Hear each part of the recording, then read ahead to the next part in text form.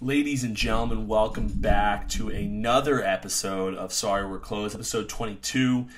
And I'm going to go through a little bit what it's like to go through the life of Pat Light right now. A lot of you know my Twitter game and my Instagram game. But I'm not good at putting stuff up there daily as far as what I do. So we're going to do that. I also found out that I have somewhat of a loyal following of customers at Green Rock that listen to the podcast, which I appreciate. They are. I told the guy who told me I definitely did not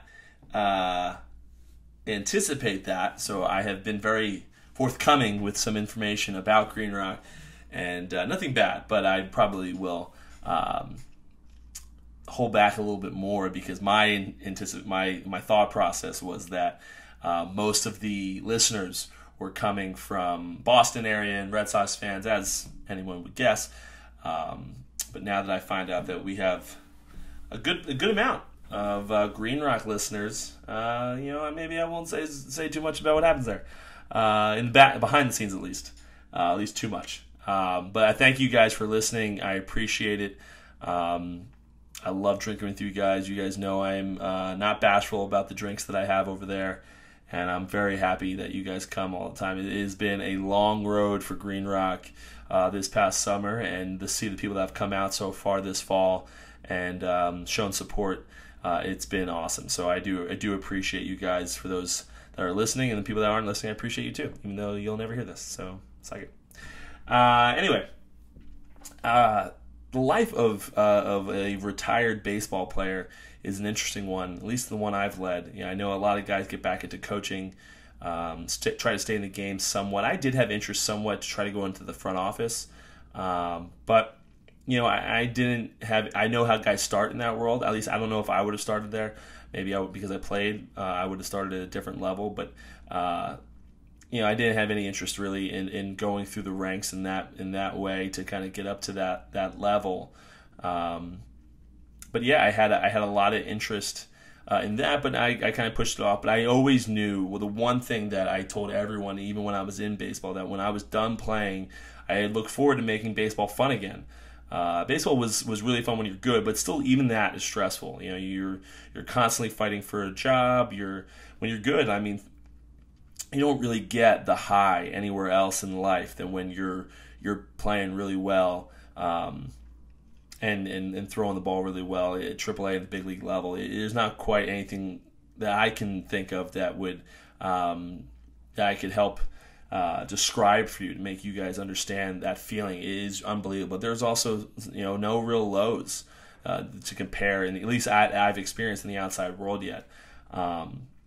So I knew that I wanted baseball to kind of be back to being a hobby and something that I enjoyed watching. I love sitting down at Green Rock now on the nights that I manage and watching the Mets or watching the Red Sox or watching the Yankees. Even though I'm not technically a fan of the Yankees, it's still fun to watch baseball. I enjoy watching the game of baseball a lot. So I always wanted to do that. So I wanted to get out of baseball. And you guys know I've told you the story about how I got into the restaurant game with Saku and now Green Rock. But the day-to-day life, it's a very interesting life.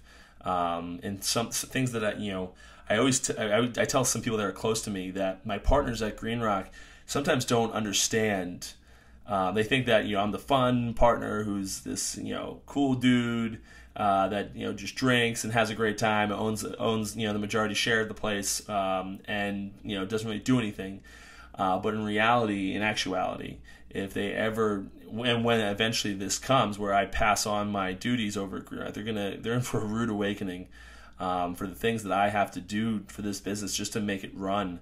So my partners can order liquor, my partners can make a nice setup for the parking lot and so on and so forth. A lot of this wouldn't have been allowed if I didn't do the stuff that I do in the back to kind of propel that. And I do more for Green Rock in Monday through Thursday than I do at all when you guys see me on the weekends. And when I'm sitting there having a Jameson shot with someone, or I'm walking around making sure that everyone's social distancing or wearing masks, or I'm putting out a fire with the employees. Maybe some couple employees don't like each other. Whatever. That's small stuff in comparison to what I have to do during the week. Um, and it's not that it's a bad thing, gig. I actually enjoy it. I've made a life for myself in the connections that I've made in my life, and my number one goal almost every day is to continue to make connections with people, because in reality that is what's propelled me in my life, and that is what has got me to the level that I am now. And I want to keep going. Green Rock is not where I want to be, in a year from now, 2 years from now even. I have aspirations to go in a much bigger role in this world and country or whatever. I want to, I always said I want to be a billionaire, and I still stand by that. I want to be that guy. I know sometimes billionaires are looked at as poorly now, but I mean, I remember there's a quote by Jeff Bezos. Jeff Bezos said that people get all mad at me now that I'm 160 billion dollars, he's whatever he has over there. But people forget like how many years, when you ordered something from Amazon, it was me, packing it up and bringing it to UPS or FedEx. Like, people just see where you're at now and want to hate on you and stuff like that. They don't understand the grind of it and where you go and how you got there. And the reason you're there and the reason you have what you have is because of the grind that you went through and the things that you did in order to get to that level. So, I own 2 restaurants now, partners in 2 restaurants now. And I'm trying to add to that. I've always considered myself, I thought, a fairly good investor with my money. And so far, so good. And I hope to continue that. I'm always looking for that next thing. We've had restaurants already in Hoboken approach us about buying into their places and taking over their places. I don't have any interest in running another restaurant. I want Green Rock to be the last one of that. But I definitely don't think that, at the end of my career, and when I'm kind of just sit back and relax, I think I'll probably own 5 to 10 restaurants, partners in them, not 100%, but partners in 5 to 10 restaurants that are bringing me dividends, and then the stock market, which I absolutely adore doing, and not like Davey Day Trades does it. Although I'm not sure Davey Day Trades does it the way he, that's a character he's putting on. But who knows? Maybe he does. But this is where I want to go in my life. I look at life as kind of like a video game, in the sense that I'm trying to beat the game. And I talk to my brother all the time, who also does his own business, how they always say like the journey is the most fun part, and that's kind of annoying to hear all the time. But in reality, the way I look at it is the video game is playing the video game is the most fun. When you win it, you're like, oh, what the hell do I do now? Like, it's not like, yeah, of course, great, I won the game, but it's playing the game that's fun, and trying to get to that next step and trying to get to that next level is always great. And I'm always looking, especially now with the coronavirus. Coronavirus is a terrible thing, and all those things happen. But as an investor, I look at it as an opportunity for me. There are things out there right now that are cheap, that I can go get and add to the portfolio at a price that I wouldn't be able to add to it later, and let it appreciate, let it bring in income, all of those good things. The life of Pat Light is a fun one, but it's also a lot more in depth than I think people think. I'm on the phone with the state all the time. I'm on the phone with the city of Hoboken all the time. The police department I'm talking to probably almost daily. And if for no other reason, just building those relationships so that I can get somewhere in life. Building relationships with people in power is always good. It's never a bad thing. Let's put it in a very easy example like Green Rock. If I'm, me and my one partner who lives in Red Bank are the majority partners over at Green Rock. My partner in Red Bank does not come up here, although I keep him briefed on everything that's happening, because he has a 10x the experience that I have in the restaurant industry. So when I have questions, I always bring it to him, and I also don't let him get blindsided by things if something big is happening. So, but he's never up here. So it would pay if someone in one of my employees was looking to grow in the company, grow in Green Rock. The great Green Rock has been people come in to bartend, great bartenders that people like, end up buying into the business, and they own the place and manage the place for a few years, and then then it goes again, and just keeps on going and going. That's why we have 1 million partners at Green Rock.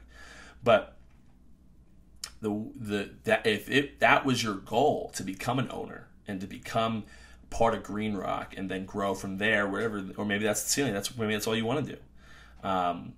It would be wise of you to be not sucking up to me, but to build a relationship with me. I still might not choose you, just because I'm still going to choose the person I believe is best for the business, but it makes sense to build a relationship with me so that I can have an idea of whether or not I want to use you or not. When I step down, or when my other partner steps down from this position, who am I going to fill that role with? So I do that same type of thing in life.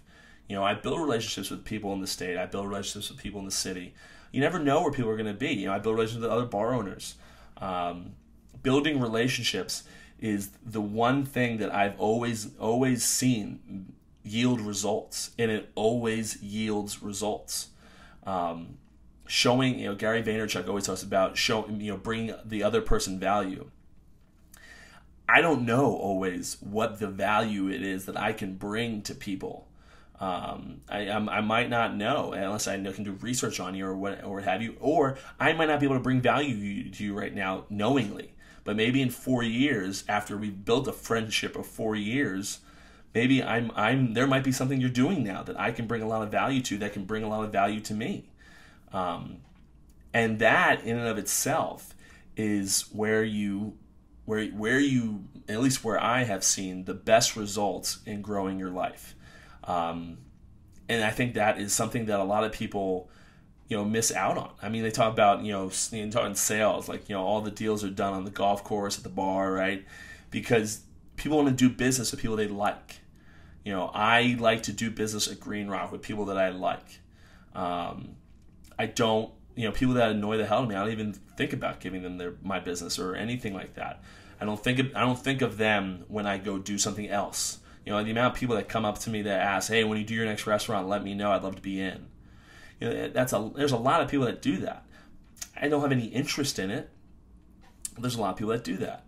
And I think people forget that sometimes. And I think people forget that when I'm at the bar and drinking, having fun, it's not just because I'm there to want to have a drink. I'm there trying to do that.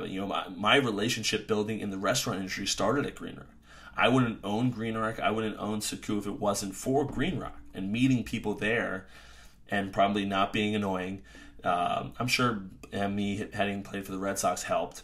But never causing any issues over there. All of those things played a role into when someone wants to go to a restaurant, they're like, "Oh, listen, Pat would be a great addition to this," right? Not to mention on social, what I do on social. You guys see me post all the time and on Twitter and all that stuff. I'm trying to do something where now my social creates value for people. Having a guy that has X amount of followers and this many impressions in that world creates value for people. And I think that sometimes when people listen to guys like Gary Vaynerchuk, they think, how do I produce value to Gary? I don't know, really. I have no clue. Gary's, $100 millionaire, whatever the hell he is. He's got 3 businesses. He's got a huge corporation that's working for him. What can me and you give a guy like Gary? What can me and you give a guy like Jamie Dimon, who is the CEO of JP Morgan? What can me and you do for a guy like Warren Buffett or Bill Gates, or, we're talking about the biggest people in the world, or even a Mark Cuban? Or what could I even do for the mayor of Hoboken? Or what could I even do for the governor of New Jersey? Where can I grow? What can I do to produce value for these people? And that in and of itself is what takes you from step by step. I might not be able to produce value right now for Gary Vaynerchuk or a Mark Cuban, but if I produce value for the bar owner across the street and was able to do that, and then a bigger guy wants me to, can you do that for me? And you move up the next level, and then you're doing it. Maybe the mayor of Hoboken, needs a favor to help him do something in town or what have you. And then the restaurants would love to help you do this for you. We'll bring food for this event. That'd be cool. Be good advertising for us. And now I've done it. We do a favor for you. And now maybe he's more likely to introduce me to someone because he likes me. So I got someone important coming. I'll bring him over to Green Rock or Saku because we'll know Pat will take care of us, and it'll be a good impression of the city of Hoboken on us. Boom, done. All of those things are helpful, and it's helpful to bring yourself to that next level. And that's what I do. That is literally what I do. I build relationships for myself, for other people. It is, I think it's the number one thing you can do to yield the best results for you throughout life. Granted, you have to be smart, you have to be intelligent, you have to be able to produce value for people, you have to do all those things. But if you can do those, if you can deliver, the relationships are what's going to propel you in your life. At least in my life, that's what I've seen. And in an ex-baseball player, obviously I have a little bit of easier way sometimes, because people want to meet me sometimes because they're a Red Sox fan or they just like pro baseball, whatever. So yeah, of course I have it a little bit easier at times, but there's also people who think that you're dumb because you play baseball, or you just own a bar. Okay, yeah, nice, sweet investment, bro. Like how many people told me that I shouldn't buy a bar. Of course, you don't know. You're speaking from an uneducated standpoint on this particular bar or this particular investment. And I think that if you really get down to the bolts of it, it's going to be the relationships. Monday through Thursday, build relationships with the city, build relationships with the state, and then Friday through Sunday, build relationships with your customers, build relationships with people in town. You never know who you're meeting in there. You never know who you're talking to. You never know you just did a favor by getting a table for this person. You don't know who their friends are going to be. You don't know but people remember these things. And next thing you know, you got someone who is in a position of power that now likes you, that wants to help you, has a position. Hey, listen, I think you do really good for this. Why don't you give this guy a call and hope that maybe you can get that position? But you never would have known about that position without this or that. It's all inner working, all collateral. It's all collateral damage, or intended consequences or unintended consequences of certain movements that you position yourself to do. So anyway, guys, that's all I have for you guys today.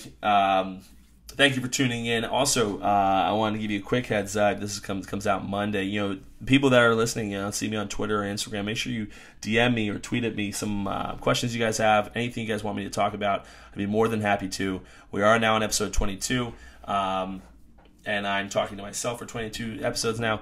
Or I guess I've had a few